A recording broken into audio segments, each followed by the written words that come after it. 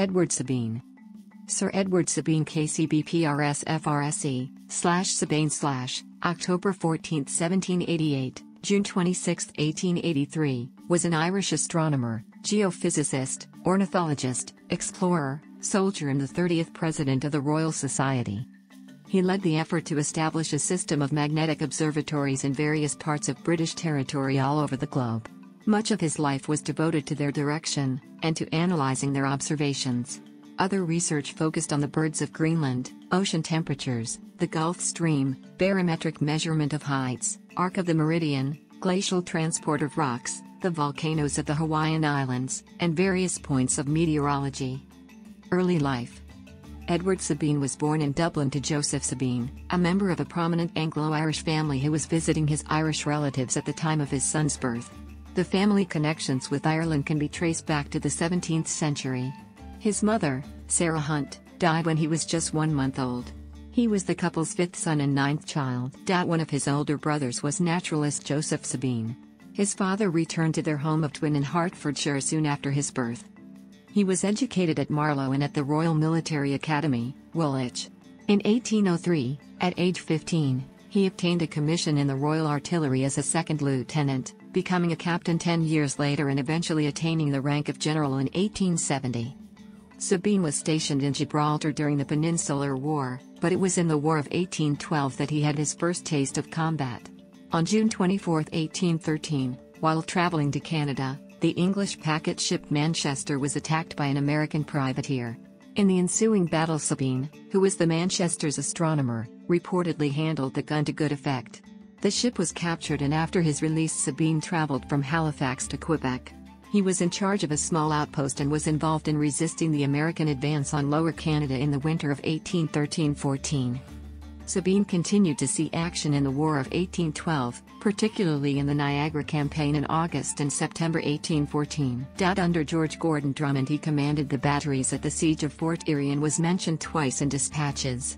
He returned to England and devoted the remainder of his long life to the more peaceful pursuits of astronomy, terrestrial magnetism and physical geography. Scientific expeditions. Ross Expedition. Sabine was elected a Fellow of the Royal Society in April 1818, and it was thanks to the Society's recommendations that he was invited to take part that year in Captain John Ross's first Arctic expedition. As the expedition's appointed astronomer, Sabine was told to assist Ross in making such observations as may tend to the improvement of geography and navigation, and the advancement of science in general. Although the principal purpose of the voyage was to find the Northwest Passage, several objects of scientific curiosity were deemed worthy of investigation, such as the location of the Earth's north magnetic pole and the behavior of pendulums in high latitudes, which provided information on the shape of the Earth. Sabine also made ornithological observations. The expedition failed to discover the Northwest Passage and ended in controversy. When Ross found his progress through Lancaster Sound blocked by sea ice, he turned around and headed back to Britain, much to the annoyance of the other members of the expedition. Both Sabine and Ross's second-in-command, William Edward Parry, doubted the very existence of the so-called Croker Mountains, which it seems only Ross saw.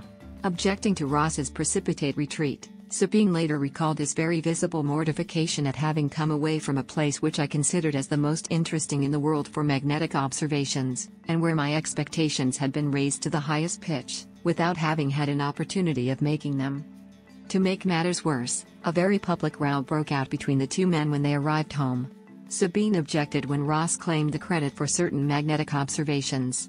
He also accused Ross of stealing magnetic measurements without giving him due credit, and of refusing to allow him enough time on the expedition to take accurate readings. Sabine was later able to recover credit for them. The results of Sabine's magnetic researches were published in the Philosophical Transactions of the Royal Society. Although he viewed his work as confirming and extending the discoveries of earlier magnetic collectors, he stressed the need for the multiplication and repetition of observations. Sabine was a diligent and careful scientist. He generally avoided theoretical discussion in his writings, believing that a true understanding of terrestrial magnetism would only be arrived at after exhaustive observations had been made on a global scale. Parry Expedition. The following year, in May 1819, both Sabines returned to the Arctic as members of Lieutenant William Edward Parry's expedition in search of the Northwest Passage aboard the Hecla. The Admiralty once again instructed the participants to gather such scientific data as must prove most valuable and interesting to the science of our country. They were to pay particular attention to magnetic measurements, especially the possible interactions between magnetic needles, atmospheric electricity and the aurora borealis. They were also to attempt to establish the location of the Earth's north magnetic pole, then believed to lie somewhere along the western shore of Baffin Bay. Like Ross, Parry did not find the passage, but he did set a new record for the furthest west, which stood for several decades. In order to alleviate the tedium of the long Arctic winter, Sabine produced a weekly newspaper for the amusement of the crew. Known as the North Georgia Gazette and Winter Chronicle, it ran for 21 issues. Due to public demand, it was actually published on their return to Britain, much to ʻsæbaɪn's surprise. During this expedition, which lasted until November 1820, Sabine noted that changes in magnetic intensity had taken place since his previous visit.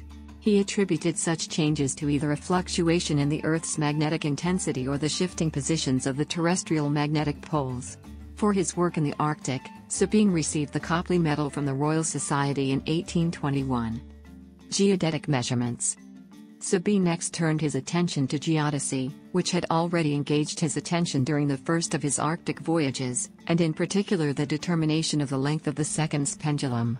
By measuring the length of a seconds pendulum in different latitudes, one can calculate the obliteness of the Earth, i.e. the degree to which the figure of the Earth departs from perfect sphericity. Attempts to do this had been made in the 18th century, but it was not until ʻsæbaɪn's lifetime that precision instruments were available to allow sufficiently accurate measurements to be made. Sabine threw himself into the task with his usual diligence. Between 1821 and 1823 he traveled halfway around the world with his pendulums and carried out innumerable measurements at many different latitudes including the intertropical coasts of Africa and the Americas. He also returned to the Arctic, journeying up the eastern coast of Greenland with Captain Douglas Clavering on Parry's old ship the Griper. Observations were made at Little Pendulum Island, in latitude 74 degrees and 30 minutes, and among the snows of Spitsbergen. Sabine Island was named in his honor during this expedition. The results of his research were published in 1825. They represented the most accurate assessment of the figure of the Earth that had ever been made.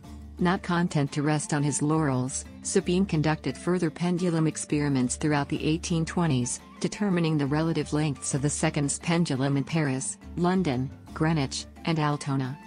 Leave of absence. On December 31, 1827 he was promoted first captain. Between 1827 and 1829, the Duke of Wellington granted Sabine general leave of absence from the army on the understanding that he was usefully employed in scientific pursuits. He acted as one of the secretaries of the Royal Society. In 1828 he was appointed a scientific advisor to the Admiralty, following the abolition of the Board of Longitude. But his leave from the army did not last very long.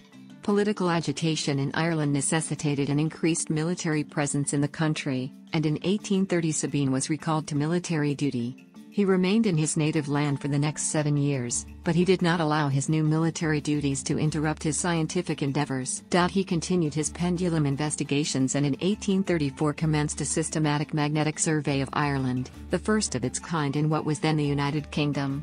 It was extended to Scotland in 1836, and to England the following year. Scientific advisor to the Admiralty.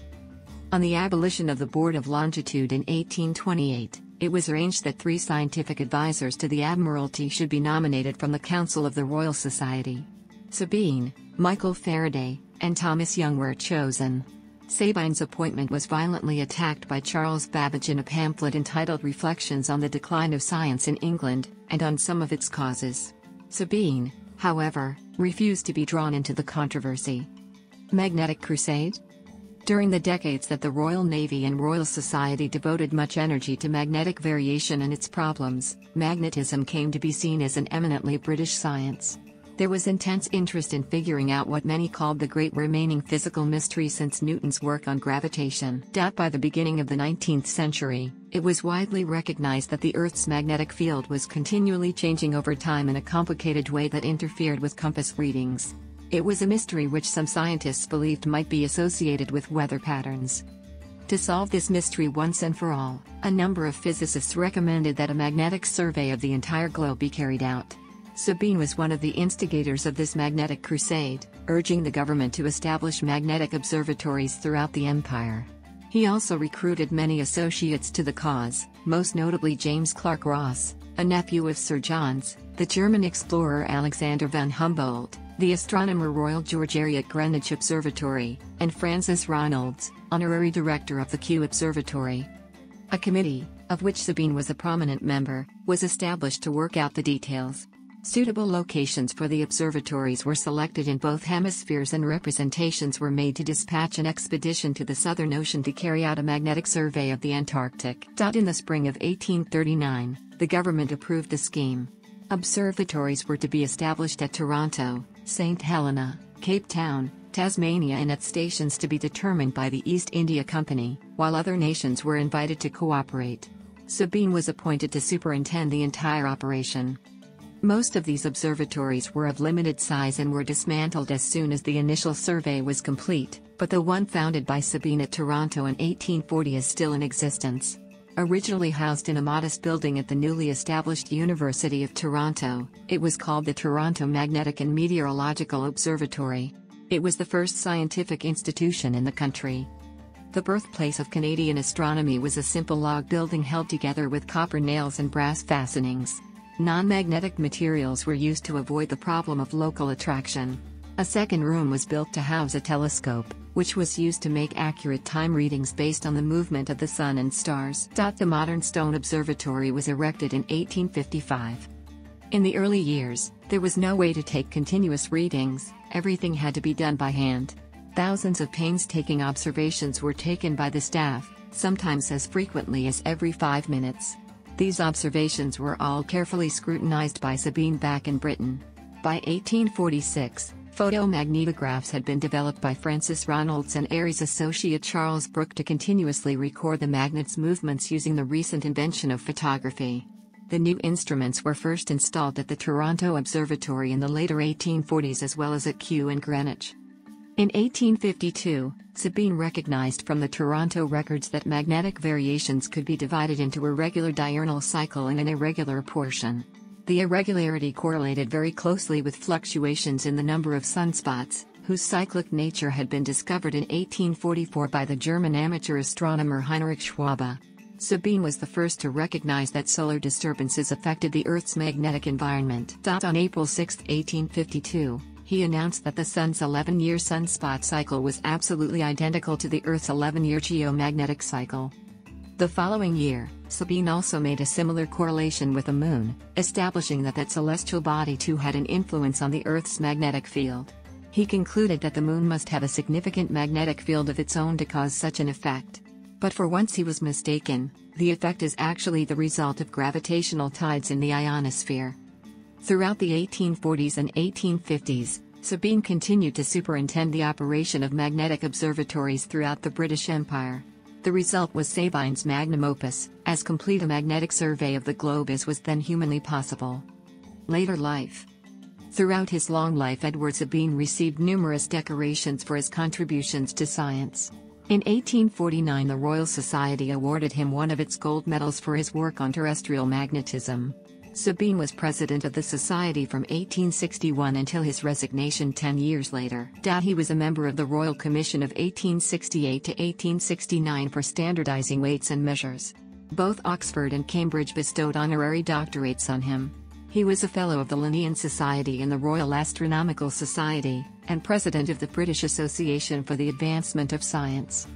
In 1867 he was elected a foreign member of the Royal Swedish Academy of Sciences and a foreign honorary member of the American Academy of Arts and Sciences.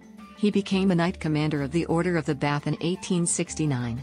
He retired from the Army on full pay in 1877, having been promoted full general on February 7, 1870. In 1879, ๊sæbaɪn's wife, Elizabeth Juliana Leaves Sabine, whom he married in 1826, died. An accomplished woman in her own right, she had assisted her husband in his scientific endeavors for more than half a century. Her 4-volume translation of Alexander von Humboldt's monumental textbook of geophysics Cosmos was published 1849 to 1858. She was also responsible for the English translation of Ferdinand von Wrongel's narrative of an expedition to the Polar Sea, working from a German translation by Georg von Engelhart. Sir Edward Sabine died aged 94 in East Sheen, Surrey, on June 26, 1883 and was buried in the family vault at Twin, Hertfordshire. Namesake Sabine is the namesake of ๊sæbaɪn skull, ๊sæbaɪn's puffback, and ๊sæbaɪn's spinetail. Geographical features named for Sabine include the Sabine Islands of the Svalbard Archipelago, Mount Sabine among Antarctica's Admiralty Mountains, Sabine Island on Greenland's east coast, and the lunar Sabine crater, Greenland's east coast, and the lunar Sabine crater, Greenland's east coast, and